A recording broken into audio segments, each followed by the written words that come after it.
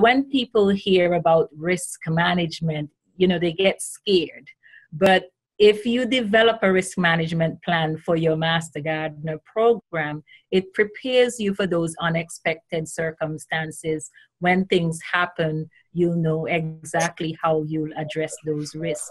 So what I'll do today is share.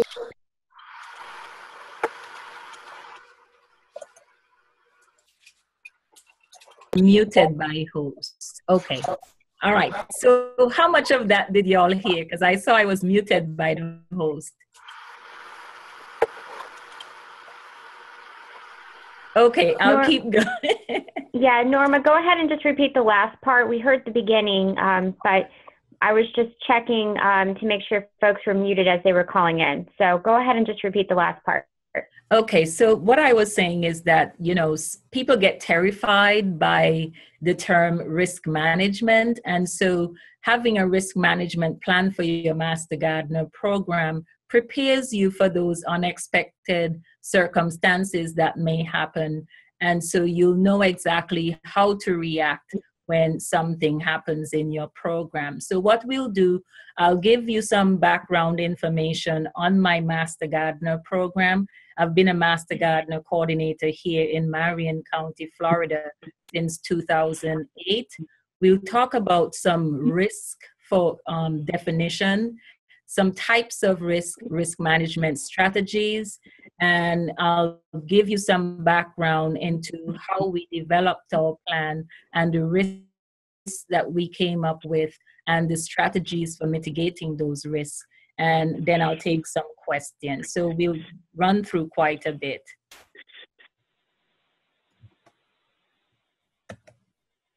Okay, so our Master Gardener program is a registered 501c3. And when I started in 2008, it was already registered. So that was not something that's done by me. But what we do, we try and make sure that we follow our protocol for running our program using the Florida guidelines for nonprofit organizations.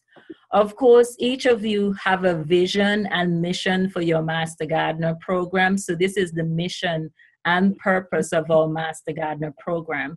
And so it's important that as an organization, that your Master Gardeners are familiar with the vision and mission of your organization so that there's no mission drift. And so we'll talk about mission drift being a risk later on.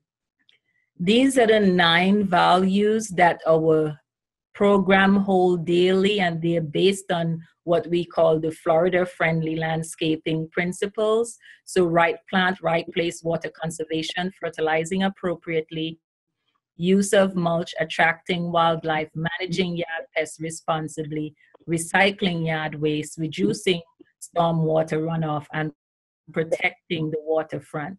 So whatever educational programs we deliver in the community, we incorporate one or all of those in whatever we're teaching. So our current board, we have a president, a vice president, a secretary, and a treasurer. We have directors for each of the programs.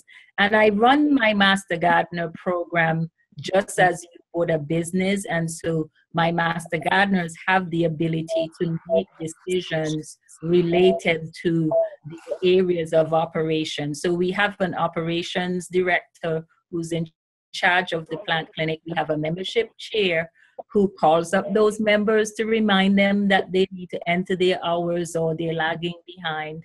We have a spring festival chair. We have an educational outreach chair, demonstration garden, marketing and special project chair, propagation, youth, and we have a representative from each new class. So I have listed here some of the programs that we do. So we have a plant clinic, and we see about 4,500 customers each year in our plant clinic, either through calls or through walk-ins. Educational outreach, that's our speakers bureau, where we go out and do talk in the community.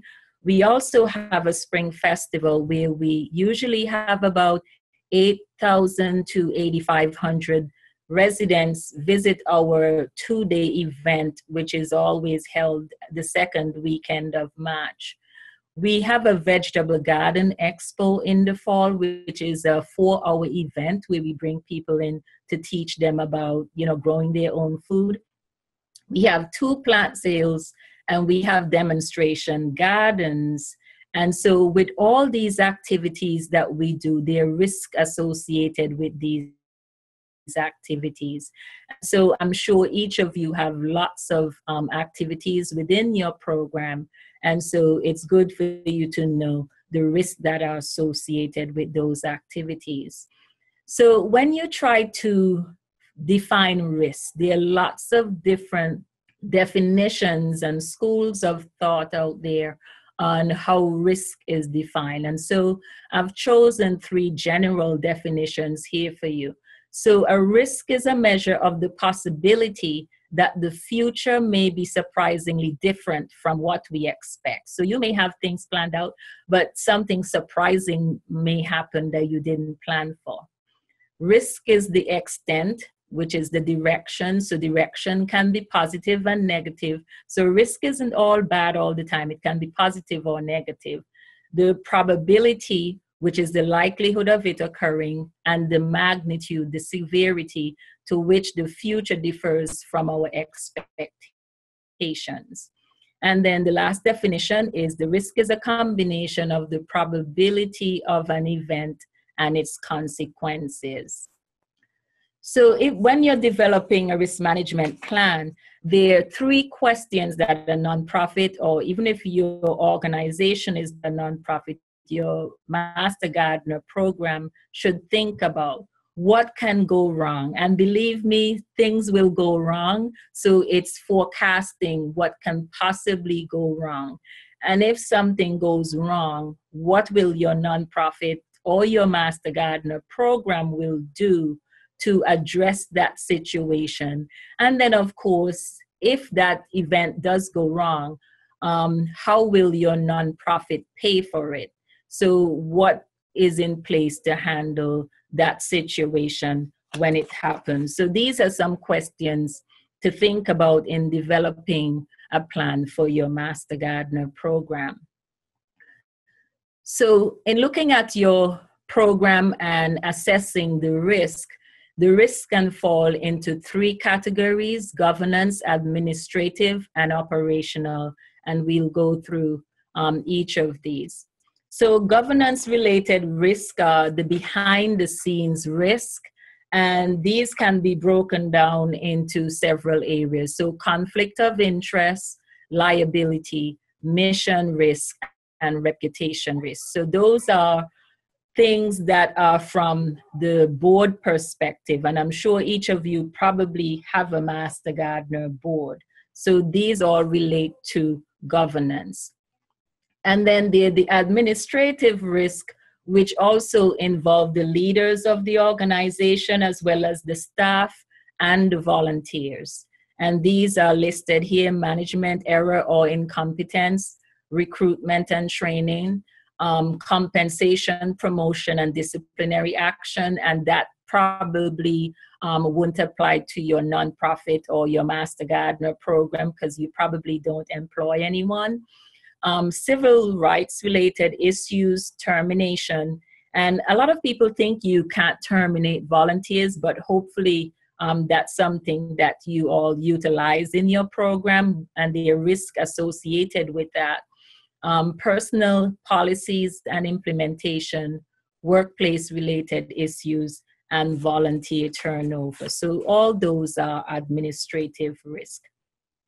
And then there's the operational risk that covers employees, clientele, and third parties. And so these risks include sexual harassment, occupational safety and health hazards, American Disabilities Act related risks, clients' vicarious liability, which is the risk for being held liable for third party or contractor, volunteers, and injury in the workplace. So those are your operational risk.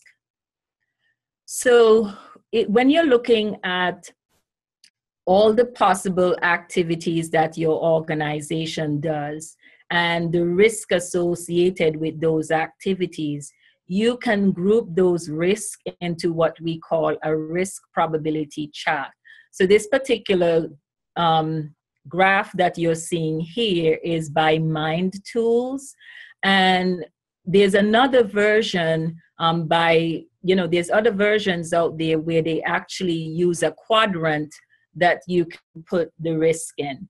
So on the y-axis, you have the probability of occurrence. So what's the likelihood of a risk occurring? So it ranges from low to high. And then on the x-axis, you have the impact of the risk or the severity of the risk. And that also ranges from low to high. So critical risk are the things that are high impact, high probability, or you'll hear some people refer to those as high risk. And you have medium level risk, which are those in between. So as you develop a risk management plan, you want to have something in place at least for those risks that are classified as high risk or medium level risk. So those are the things that are crucial to your organization. So what are the strategies for managing these risks that you've probably identified? So once you've considered those risks, you need to make a plan for how your organization is going to manage those risks. So the first is avoidance. So you can totally ban the activity because there are risks associated with it. And everything we do in life, there are risks. So if you're one that have a low appetite for risk, then you'll probably say, no, we won't do that. No, we won't do that. And you avoid doing everything because you don't want to deal with it. So for us, an activity that we have banned in our Master Gardener program is master gardeners using chainsaws. So no use of chainsaws by our master gardeners. Modification is change the activity to alleviate the risk. And an example is that our demonstration gardens, whenever the temperatures are like in the high 90s with a heat index into the hundreds, we usually cancel the activity on that particular day, or they come in very early in the morning and leave early. So that's how we modify that activity to deal with that risk of heat stroke. Then retention is that you accept all or parts of the risk. So we realize, okay, master gardeners are going to be working out in the heat. There's possibility of heat stroke. And so we retain that risk. And so we provide our master gardeners with water and Gatorade. So while they're there working, they have access to that. And then sharing, which is transfer part of the risk to another organization. And so if we have a tree that needs cutting down, we pass that risk on to a third party. So they will share the risk. And then abatement, which is suspend or postpone risky activities. And that's where we cancel our work in the demonstration gardens, for example, if it's too cold or if it's too hot.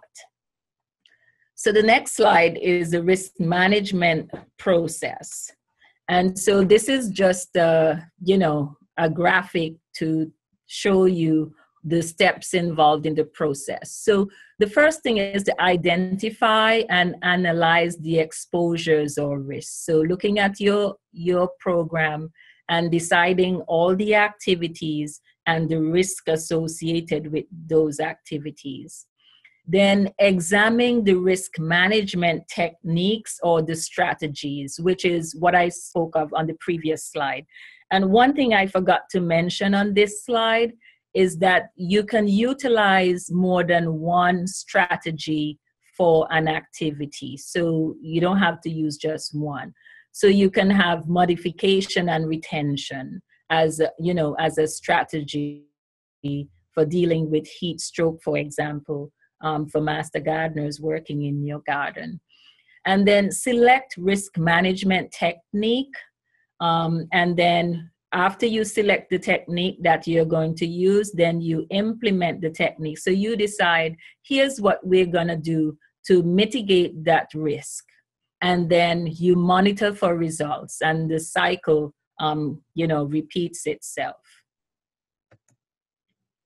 So I'll tell you how we went about developing our plan. So what I did is that I notified administration, both at the county level and at the university level, that I was planning to put together a risk management plan for a Master Gardener program.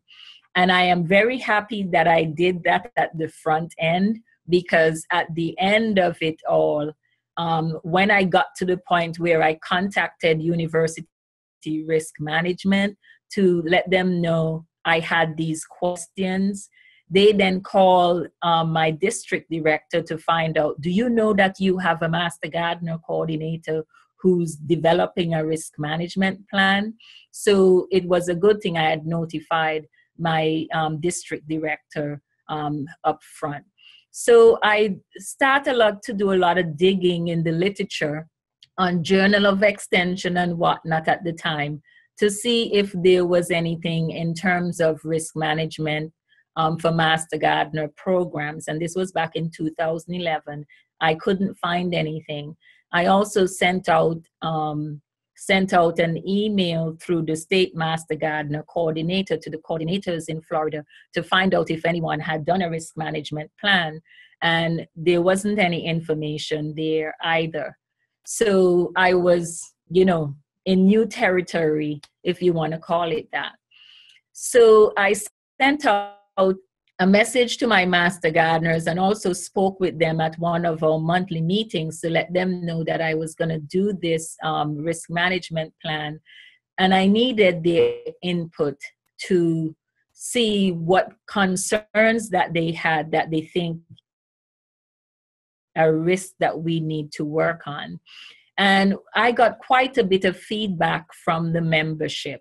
Then I asked for volunteers to sit in a focus group session. And so I had 2 board members and 3 of the membership sat with me for 4 hours, and we work on, listing all the activities and the risk associated with each activity. And then we categorize them based on if they're governance, administrative, or operational related risk. Then once we were going through that process, we had quite a bit of questions that I didn't have the answers to. So I contacted the county risk management person and the university risk management person to answer those questions for us. And so the county risk manager, since it's a county property, he agreed that he would come and do a walkthrough of the property with me in the areas that are most utilized by the Master Gardeners, where we can look at different things that might be of concern. And then once we got all that, we looked at what strategies we were going to use to mitigate the different risks. So what I'll do now, I'll go through the different risks that we identified for the program and what we came up with for each of those risks that we considered high impact, high probability, or medium impact, medium probability. So for governance-related risks, we came up with those that are high risk of fraud, reputation, deviation from the mission or mission drift, and medium would be wrongful dismissal and claim of payment not made. And low risk, spending over budget and volunteer records. And so I'll go through some of these with you.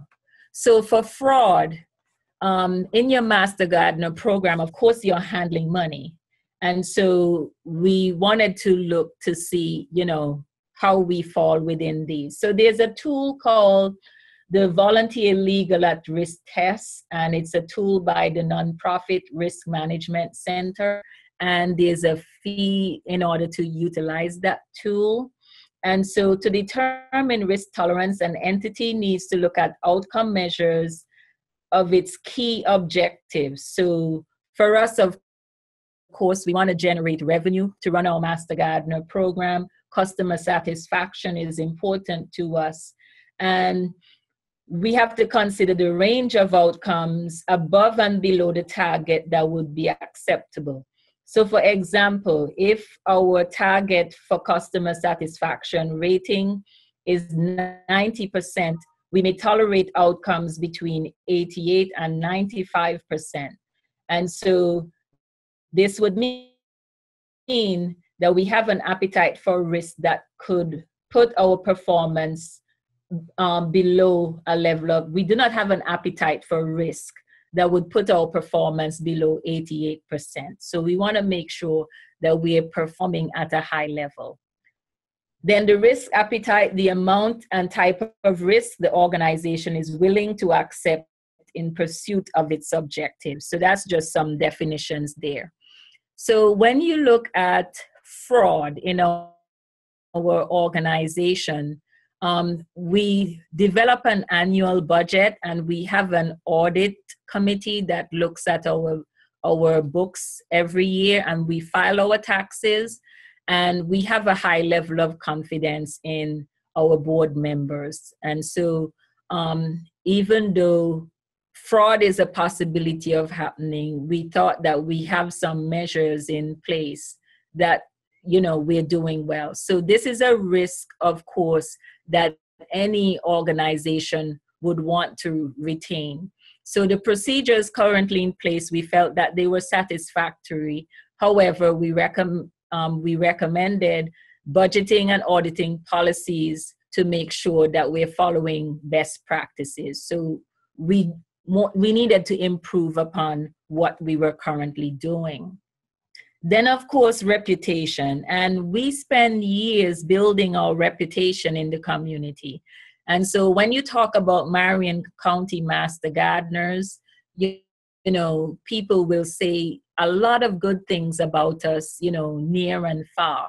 However, if we have one bad, you know, thing happen to us that can cause harm to our reputation, then all those years of hard work goes down the drain. And so it's important that we work to, you know, keep our reputation strong within the community. So when you look at risk appetite, we will lose public support confidence, and we would even lose funding. And depending on what the situation is, we could also have the possibility of the county and the university dissolving the program. So then it's important that through governance, we train the new members of the board that are coming in so they know what the bylaws of the organization are. And we also do that for the members, but to get them familiarized with their positions so that they know what is expected. There also needs to be clear guidelines for how you're going to address media issues. And so you don't want your master gardeners to be talking to the media when, you know, something terrible happens. So my master gardeners know if there's a controversial issue that needs to be addressed, it's either myself or the county public relations officer who handles that particular issue. Because if they say something wrong, then, you know, that's not going to be a good thing. So modification would be the strategy to address that. Then, of course, there's mission drift. And so, you know, you'll hear some people talk about their Master Gardener programs being run like garden clubs. And evidently, it's a situation where, you know, they've lost sight of the vision and mission of their organization. So for us, we have regular discussion at our board meetings on whether or not certain activities help us to achieve the mission of the organization, and we have a high level of confidence in that. And we continually evaluate our programs to make sure that we're in compliance with the mission of the organization. And so modification is a strategy for dealing with this. Now let's talk about the administrative related risk. And so you see here we have damage to reputation again and financial fraud. So you can have some of these risks repeating themselves under the different areas of risk. Then you have personal liability, failure to record volunteers on site, failure to properly train master gardeners. Low risk would be harm caused by contracted workers, embezzlement of fund, loss of files, and misuse of restricted funds. So those are some things that, we came up with. I already went through reputation and financial. The only thing I would say on financial is that our level of control when it came to counting money was in need of improvement. So even though we had confidence in our treasurer, and whenever we collected money, the treasurer would get that money and then take the money, count it up, and take it to the bank. Well, what we've done since we've implemented the risk management plan is that we have several people counting and recounting the money so that there's not just one person, in charge of the money when we collect that money for plant sales. And then we also put checks and balances in place for when the bank statements come in. We have a master gardener who looks at those bank statements before it goes to the treasurer. So there's that. And then liability. So of course, each of you have a volunteer screening process. And this is a high impact, low probability risk if you're doing it correctly. Loss of reputation and potential for bankruptcy from high legal costs. And luckily for us, the university and county covers us with some of these things. And so purchasing liability insurance might be necessary for some nonprofits, but for us, through our Master Gardener program, the university and the county covers us with liability insurance and providing legal advice. So in that case, we're sharing this risk with the university and the county. Failure to properly train MGs, and hopefully all of us are doing intensive training for the master gardeners when they come in at first. And so there's a potential for master gardeners to give wrong advice to a client, but hopefully, that isn't happening. They're telling people, I don't know the answer, I'll get back with you. And so it's one that we accept and we modify. And so we use frequent training, pre and post tests on continuing education. So we're constantly updating the master gardeners. Then there's those operational related risks. And this is where you see we have lots of things in each one of the quadrants.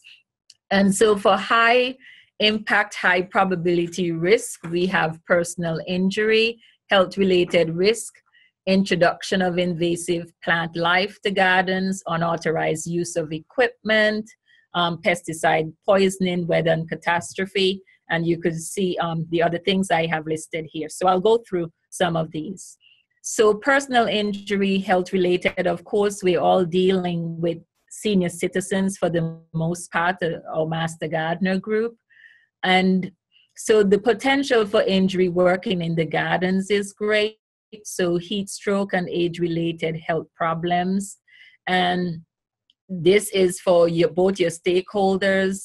Your stakeholders would be your volunteers, the university, the county, and residents.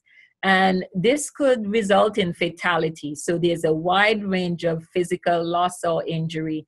And there could be injury to reputation. So imagine that I know that it's, we have a heat index of 110, and I have those master gardeners working in the heat of the day. That would not go down well in the media. So what we do for risk treatment and control, provide source of water for hydration and emergency contact for all master gardeners, and no medical information about them. So what allergies do they have? Do they have any special health issues or concern? And we have first aid kits that are in the office and also out in our propagation / demonstration garden area. And we know who amongst us are CPR certified or who are nurses or physicians. So for this is modification and acceptance of the risk. Then there's a possibility of unauthorized use of equipment. And so in the Master Gardener program, we use a lot of tools and equipment, and we have different vehicles that the Master Gardeners use regularly. So there's a possibility of injury, damage to the equipment, and fatality. So we have training for them to drive the county vehicles. We also have a gator that the Master Gardener owns. And so in order for you to use that gator, you have to go through a training session that is taught by one of the Master Gardeners. And then we have the keys in a locked area. So you have to go see the office manager to get those keys. So she checks to make sure you're on that list. And then we also have training to use the shredder. So increased training, supervision, lock up items when not in use. And for this is avoidance and modification. And then, of course, introduction of invasive plants and insects. So for us in Florida, invasive species are a major problem. And so we operate a propagation area, which is like just go. If you see our propagation area, it's like going to a local nursery. And so there's always the chance of, Master Gardener bringing in invasive species, or just, wind or bird droppings, whatever, causing us to have introduction of invasive species. So if we have a problem with invasive, then the Florida Department of Plant Industry could possibly quarantine our nursery. So educating the Master Gardeners of invasive plants is important, and constant monitoring of our facilities. So we're always monitoring to make sure that we don't have any invasive species, and the plants that the Master Gardeners might be growing at home and donating to us, that they're not on the invasive species list. So acceptance and modification there. And then, of course, there are the constant vagaries of weather. And we have fire, hurricane, damage from freeze. Those are all things of concern with regards to weather. And, we can have potential loss of our assets, both physical and financial. And we need to make sure that our buildings are installed according to code. We have 3 storage shed, we have a greenhouse, we had a shade area. So we have to make sure that all these things are installed according to code and have an emergency preparedness plan. And we constantly evaluate our buildings for soundness. And the county is now handling our insurance policy. So a few years ago, what we did, we were holding money in reserve in our account, and we call that like our security blanket, so that if something comes through and destroys all our assets, we have that money that we can go and just, replace and start up. However, the county has agreed to insure all our assets, and so we don't have to worry about that anymore. So then it becomes shared and modification and acceptance. Then, of course, pesticide poisoning. So Master Gardeners here do use pesticides. And so improper labeling could be a possible problem. They know that they're supposed to keep things in original containers, but you never know what can happen. So here we made sure that we have all the safety data sheets together, and we also install an eye wash station in the work area and avoidance and modification there. So what are the barriers to you implementing a risk management plan? And as I said when I started, people get terrified when you talk about risk. And so change can be a challenge, because once you put together a risk management plan, then you're going to need to implement some changes based on the strategies you think you need to implement to mitigate those risks. So getting feedback from the master gardeners, which I did at the beginning, is important, so they get some buy-in in the process, and that helped with the implementation of the project because they were involved in the beginning. So here are some changes that we made as a result of the risk management plan. So we have a person in charge of equipment maintenance, and he does a fabulous job at it. We have our tool sheds, they're well organized, and he has everything numbered. And when we saw how he organized that shed the first time, we were terrified about going in there because it was so well organized, but he had instructions as to what to do to put the tools back and everything.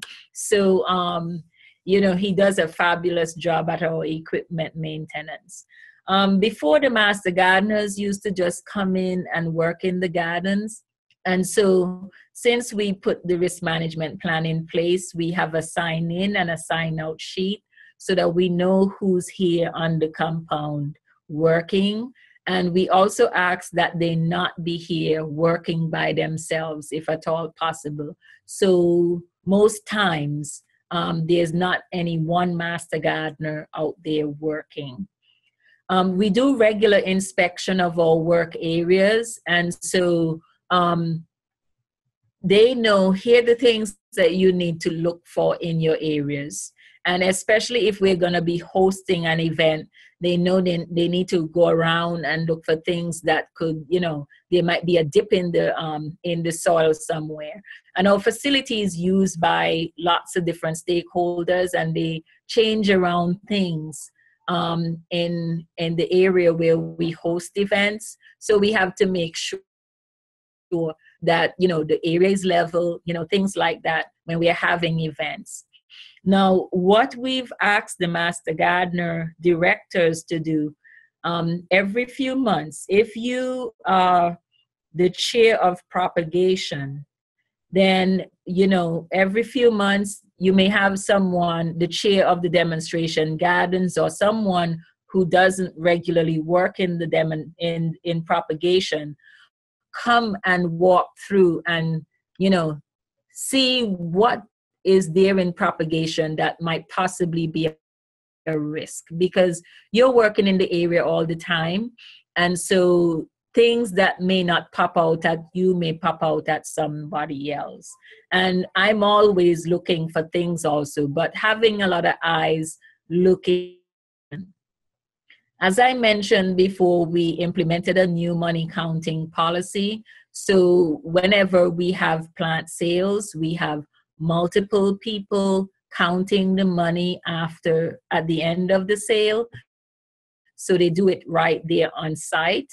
For our spring festival, where we have about 8,000 or more people coming in that 2-day weekend, once we collect that money, we have it in a lockbox, and then we lock it away in a secure room for the weekend.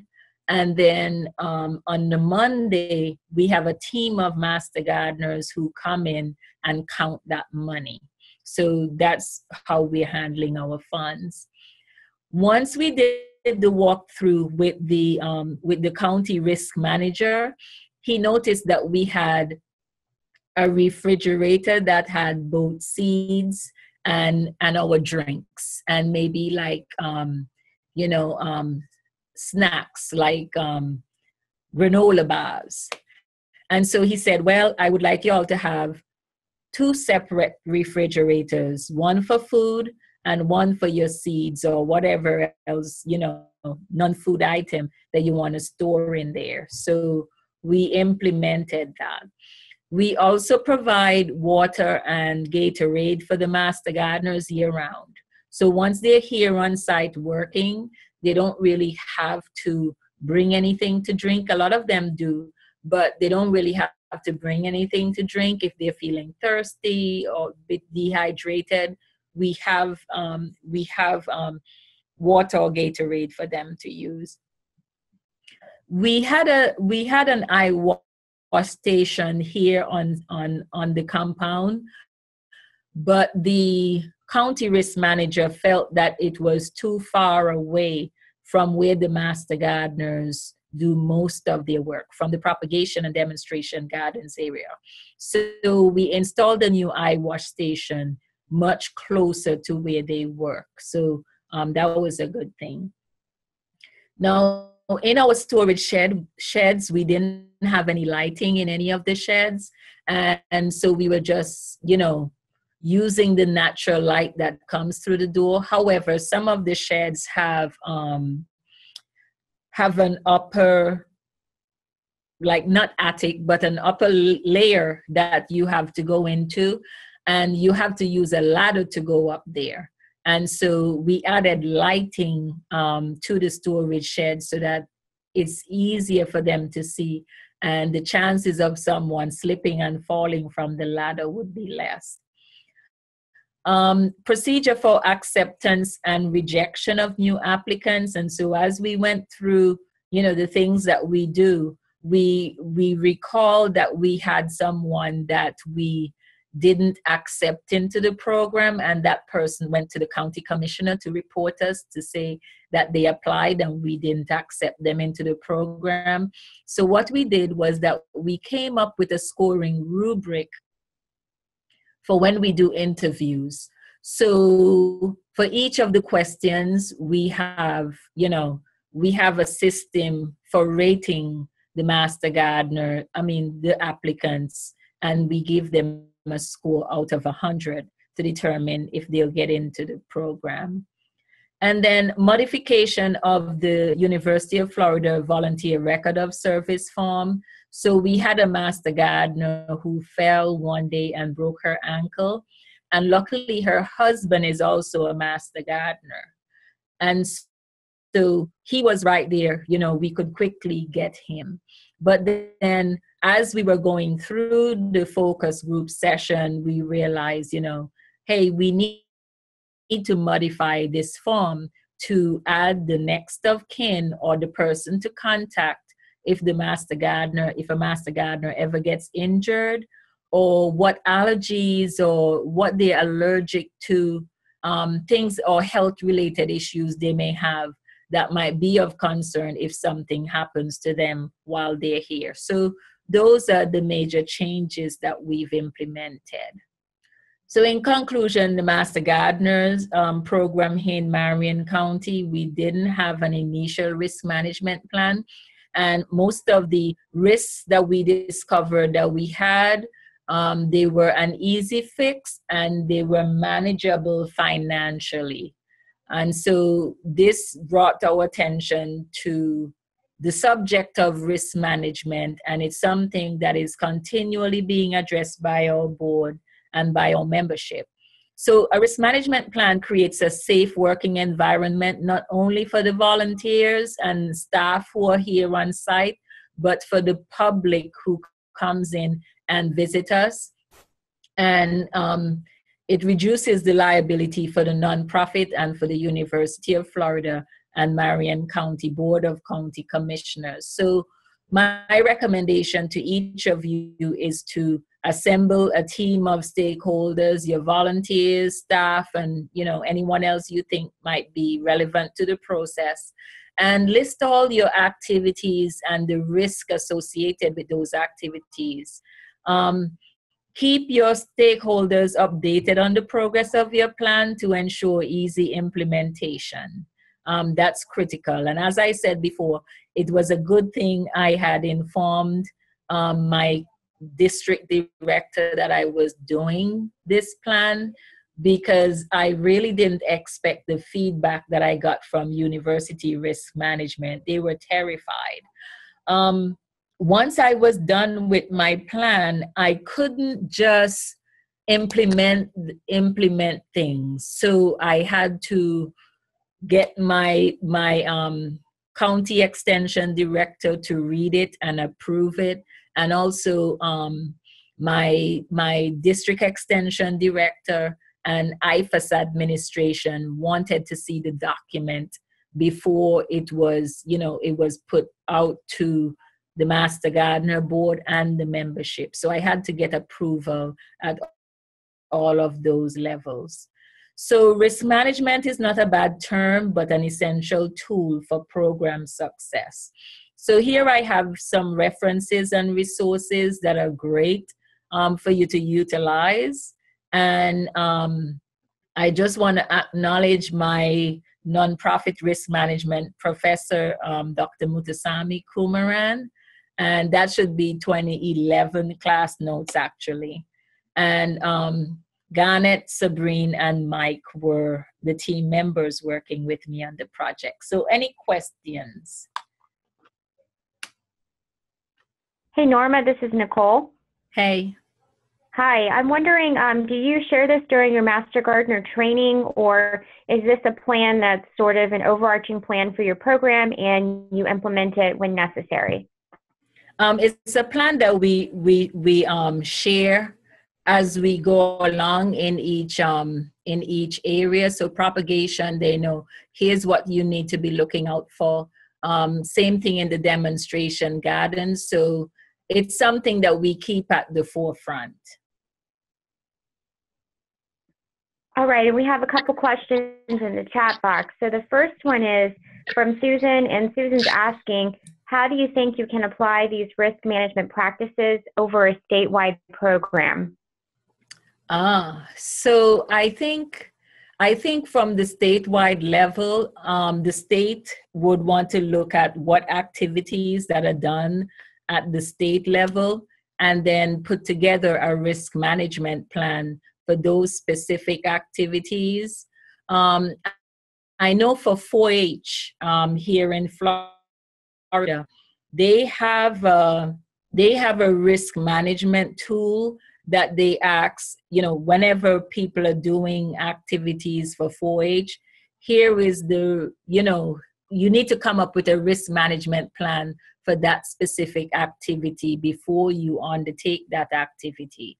So how we've done it for my program is that we've already, looked at it for all the activities that we currently do. So if we look to implement any new activity, we have to make sure we add we do a risk assessment for that activity. That's really good advice, doing the risk assessment beforehand.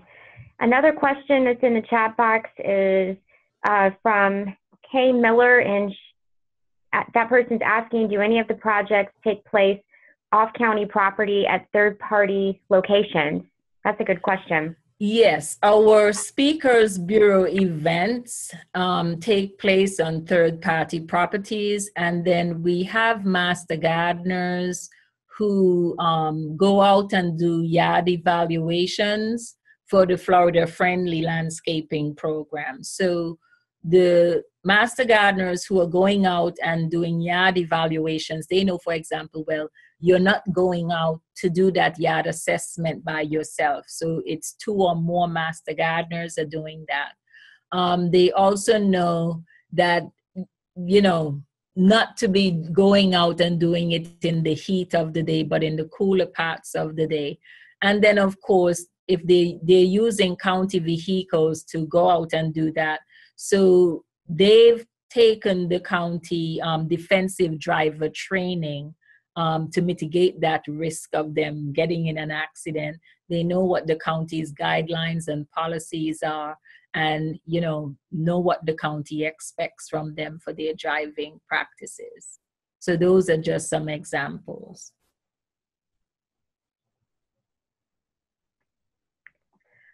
I was going to mention here in my county, some of the things that we did are similar to what you've talked about, where we changed the emergency contact information. Our form didn't ask for that, so we're asking now for next of kin and emergency contacts so we can reach them in an emergency. We also reduced the time of our garden work days because it gets very hot here. So instead of it being, let's say from 8 till noon, we've made it, 2 hours, so that people aren't overworked or don't feel burdened to stay here and continue working when they may not be comfortable doing that. Mm-hmm. And another thing we did that was kind of interesting is, I saw on your PowerPoint presentation, you talked about computer concerns. And so we linked up with our IT person and actually did a computer literacy class for our Master Gardener volunteers. Mm-hmm. So even though it wasn't horticulture based, it helped them to understand, how do you protect your personal and private information, and then also how do you implement good computer literacy skills when you're working here as an extension volunteer. So that would be maybe a risk assessment area that I would encourage some other counties or states to take a look at and see if you can team up with an IT person to deliver that training for you.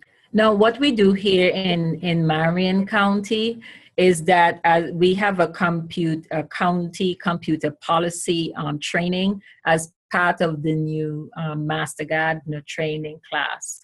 So they're using the county computers in the plant clinic.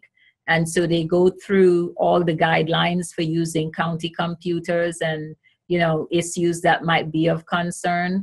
And whenever they're talking with the general public using email, using their county email, because they're each given a county email and not their personal email, because then if they're using personal email, then it becomes exposed to sunshine laws, things like that. Mm-hmm.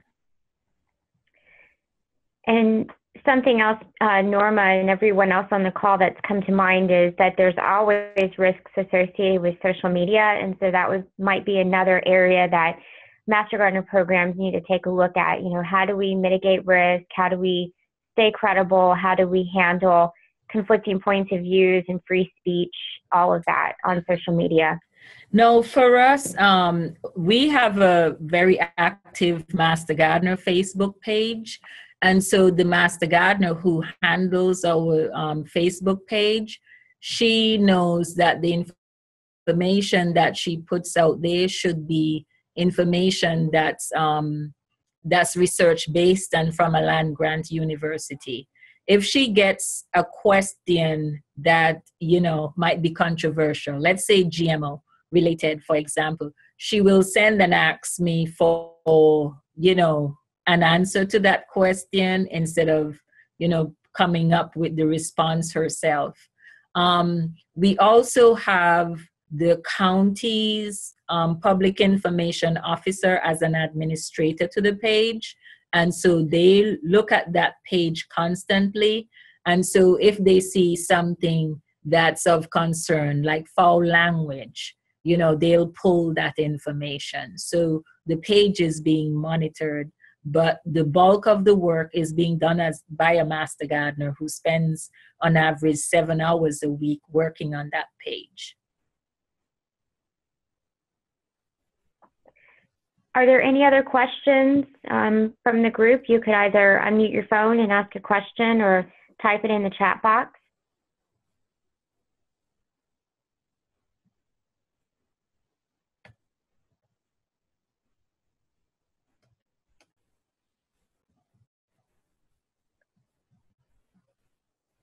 Okay, well, I don't see any additional questions. Norma, thank you so much. You've given me some things to think about, and that might be a great plan to start working on a risk management program for next year for my county. So I appreciate you sharing some of your information and the challenges and then some of the strategies that you use. So thank you. You're very welcome. It has been a pleasure. Thank you, everyone.